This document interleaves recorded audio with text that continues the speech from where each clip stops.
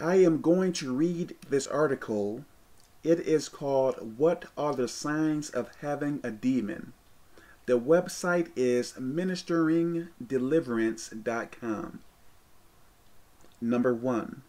Compulsive sinning against your will. Addictions, uncontrollable anger, lust, urges to murder or commit suicide, etc. Number 2. Mental torment, fear, depression, irrational heaviness in the soul, hearing voices in the mind, hearing audible voices that no one else hears, compulsive thoughts, insanity, mental illness, etc.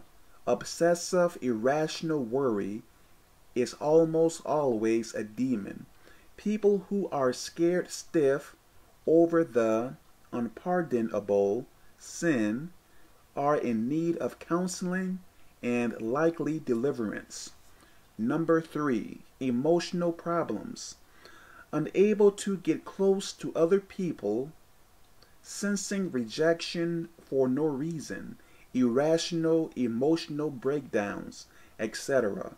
Often more than just casting out demons is needed in this category.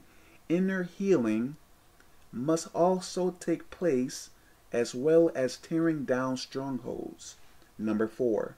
Physical health problems, arthritis, cancer, HIV, and a host of other illnesses are almost always caused by evil spirits. If it cannot be easily cured, then it's almost always a spirit that is causing it. Number 5. Occult powers or abilities. Anyone who can tell a fortune, lift an object through levitation, break a solid oak board with their hand, etc., using demonic powers needs a deliverance. Martial arts are known for using demonic powers to break boards, etc. Unnatural strength is a sign of demonic power, such as the man with the legion in the Bible. Number 6. Unnatural desires and feelings. Sexual attraction towards animals. Unnatural sexual desires. Unusually strong attractions towards someone who is married, past lover, etc. can indicate soul ties and demonic bondage. Number 7. Experiencing the demonic. Most often, not always, but usually, when people are visited by demons, hearing them, seeing them, etc., they are in need of a deliverance. Number 8. Ancestors have similar problems. If both you and one or more of your ancestors have the same kind of problems,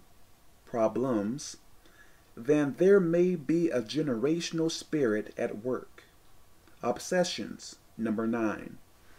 Driving interest in the occult, demons and creatures of the dark, such as wolves, owls, etc., can indicate a demonic bondage.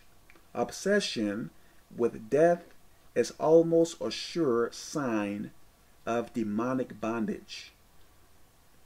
Number 10. Compulsive behavior. Compulsive behavior such as cutting is a biblical symptom of demonic bondage. So this is the end of the article, which is called What Are the Signs of Having a Demon? And the website is ministeringdeliverance.com. Okay, God bless.